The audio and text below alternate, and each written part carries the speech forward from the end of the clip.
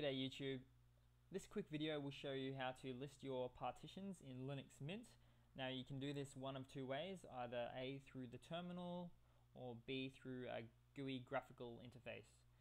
So open up a terminal and type in sudo fdisk l for list, throw in your password, and you'll see a list of your partition drives there.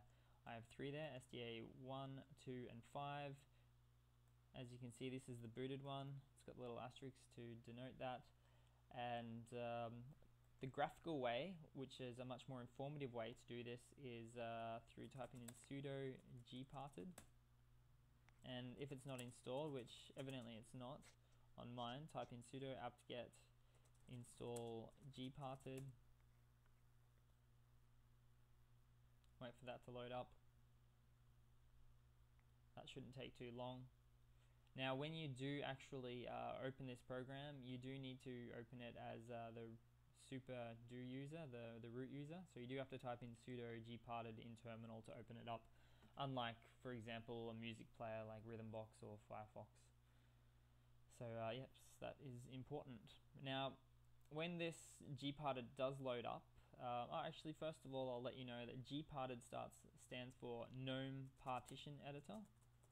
So I'll just sudo gparted, wait for that to load it up. There we go. Actually, that was quite quick because there isn't many partition drives on the disk.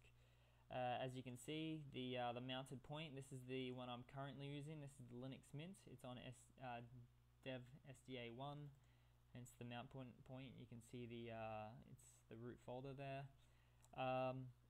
and the other ones, the swap drives and unallocated space, things like that. Now gparted is actually also a live distribution, as just a live disk really. That's useful because gparted, when using it in Linux Mint, you can't actually resize the partitions unless you've actually booted it as a live distro, because since this Linux distro, Linux Mint, is loaded up, which means it's mounted, so it can't be resized and changed. I can't affect any changes here whatsoever, so I have to really use the gparted live distro, or any distro that includes gparted on it. So that's pretty much that in a nutshell, and it's very helpful. The most helpful thing you'll ever come across is a live bootable distro that allows you to switch up, change, delete, resize, all of that. Do all of that to partitions on your drive. Okay, that's pretty much it in a nutshell. Just a little bit of information on that one, and I hope that's been of some use to you guys. Cheers.